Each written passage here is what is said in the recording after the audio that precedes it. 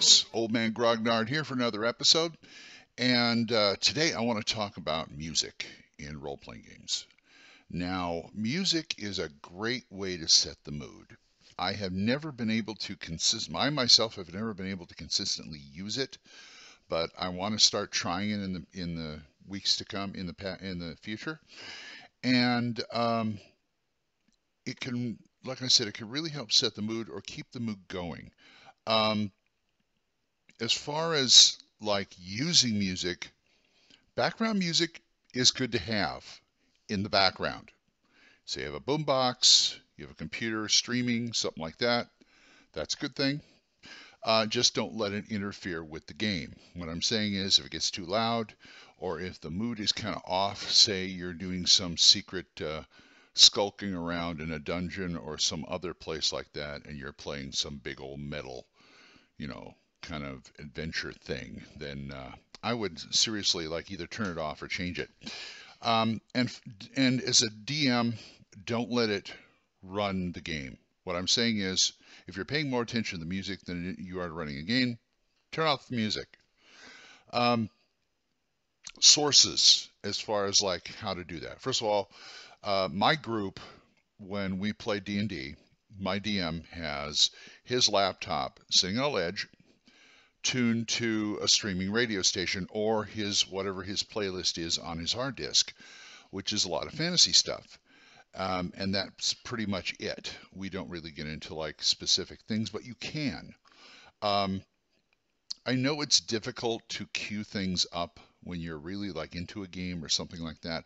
That's why you should think about, if you're going to do something like that, think about getting what they call a soundboard. Radio, it's from radio. Basically, they're preloaded tracks on a board, and it could be a physical board set up for it, or it could be something virtual on your desktop. Hell, I got one on my phone. Okay, and what you do is you load the music beforehand, what you want to use, and it's basically push button. So it's like, oh, okay, you swing your great axe, click, clink. Oh, yeah, he blocked it, that kind of thing. Or, usually if you're going to do it as a DM, I would save it for like special things like, oh, the bomb went off or something like that. So it's got kabam or something like that, or you crash or, whatever. The big bad guy shows up. You can load either like sound effects. There's sound effects out there, and you can also load music. And a lot of the soundboards let you loop the music if you're doing like an extended fight scene and you want it going on and on in the background. And then and like I said, it's push button, it's looped, boom, turn it on, boom, turn it off, in and out. You don't have to worry about queuing stuff up and things like that. As far as sources for music go, two of my favorite sources are jamendo.com, which is pretty much a clearinghouse for public domain, not really public domain, but royalty-free music. Tons and tons of artists put their albums and music on Jamendo in every kind of genre you can think of, every kind of type of music you can think of. So you can look up like role-playing game music or soundtracks or orchestrations, blah blah blah blah. Just go down and it's really easy to pick and choose. If you're doing say like I'm doing 50 Fathoms, you want music that sounds like the open sea and piracy. They got it. Another place is incompetech.com. This guy makes music that's royalty free. Of course, if you're using commercially, you got to pay him. But a lot of podcasters use him. I use his music all the time on our podcast. And he's always putting new stuff in there from projects he's done or stuff he just got. And the mood runs the gamut from electronica to orchestration to horror to you name it, he's got it. And he's got a lot there. That's a pretty good deal. Other thing, of course, movie soundtracks. Movie soundtracks are wonderful for games. I was using for 50 Fathoms, I was using the Pirates of the Caribbean 3 movie soundtrack at my game. If you want to do, say, I don't know, a Deadlands Noir, which I also have coming up, I'm probably going to use either swing music or something jazzy. And little things you can find, like a friend of mine gave me a DVD set of all 3 seasons of the old Peter Gunn TV show from the 50s. And the music was by the title tune, and all the music was by Henry Mancini.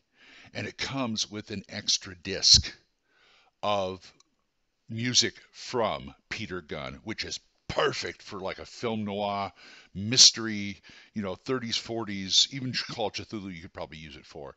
Um, and little things like that. And also, like, here's one: DVDs. There's some DVDs out there, like Criterion does this, but others done this before. They'll give you the separate. You can watch the movie, but they also give you on there. You can fix it so it's a separate track of just the music. Use that. You can if you can put it on put it in your computer and try and get the soundtrack off of there and do that. You can tell I like to mix and stuff. And those are the 2 places to go, jamendo.com and Comptech.com, plus everything else I mentioned.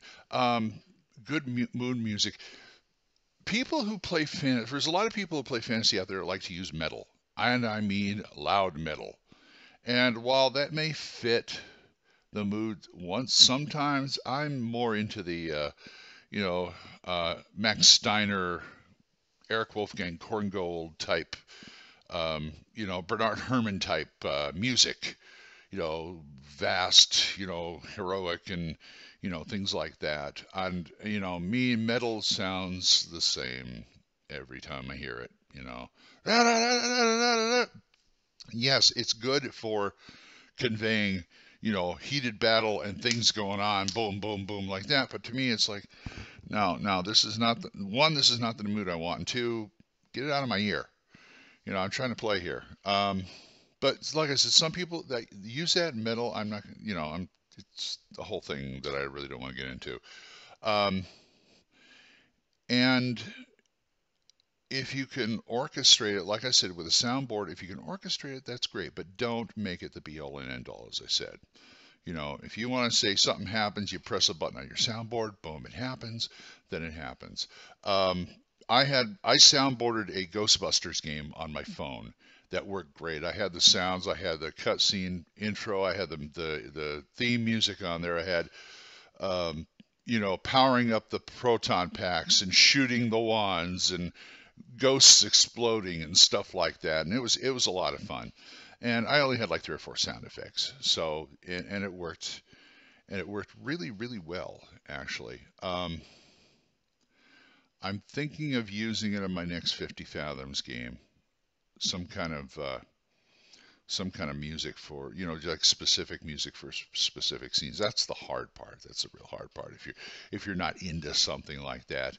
And to me, one of the reasons I haven't used music, as much as I like to use music, I hate sitting there going, okay, all right, I'll try that. Okay, that one. No. All right, listen to that. I'm going through music and listening and trying to pick out what I want.